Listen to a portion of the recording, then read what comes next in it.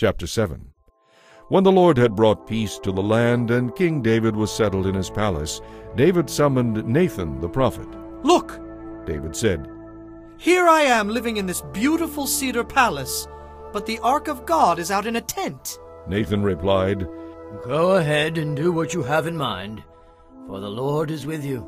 But the same night the Lord said to Nathan, Go and tell my servant David, this is what the Lord says. Are you the one to build me a temple to live in? I have never lived in a temple from the day I brought the Israelites out of Egypt until now. My home has always been a tent, moving from one place to another. And I have never once complained to Israel's leaders, the shepherds of my people Israel. I have never asked them, Why haven't you built me a beautiful cedar temple? Now go and say to my servant David, This is what the Lord Almighty says. I chose you to lead my people Israel when you were just a shepherd boy, tending your sheep out in the pasture. I have been with you wherever you have gone, and I have destroyed all your enemies. Now I will make your name famous throughout the earth, and I have provided a permanent homeland for my people Israel, a secure place where they will never be disturbed. It will be their own land where wicked nations won't oppress them as they did in the past, from the time I appointed judges to rule my people. And I will keep you safe from all your enemies. And now the Lord declares that he will build a house for you, a dynasty of kings. For when you die, I will raise up one of your descendants, and I will make his kingdom strong. He is the one who will build a house, a temple, for my name. And I will establish the throne of his kingdom forever. I will be his father, and he will be my son. If he sins, I will use other nations to punish him.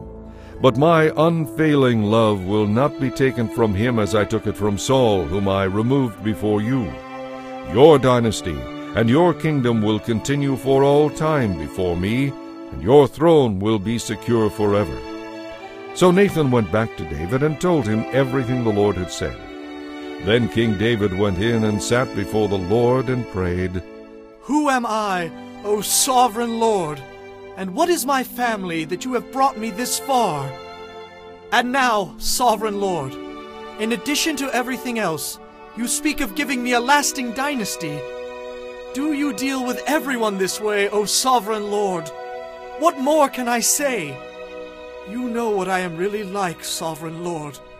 For the sake of your promise, and according to your will, you have done all these great things and have shown them to me.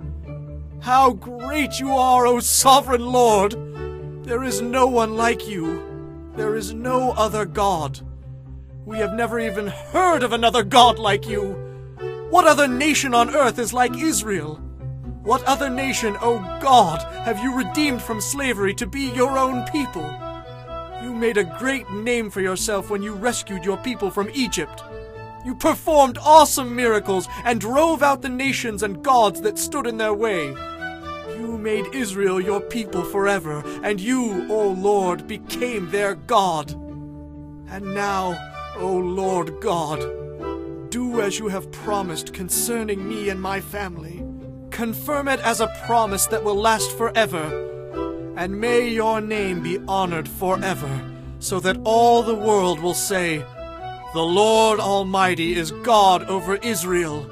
And may the dynasty of your servant David be established in your presence. O Lord Almighty, God of Israel, I have been bold enough to pray this prayer because you have revealed that you will build a house for me, an eternal dynasty. For you are God, O sovereign Lord. Your words are truth, and you have promised these good things to me, your servant. And now, may it please you to bless me and my family, so that our dynasty may continue forever before you. For when you grant a blessing to your servant, O sovereign Lord, it is an eternal blessing.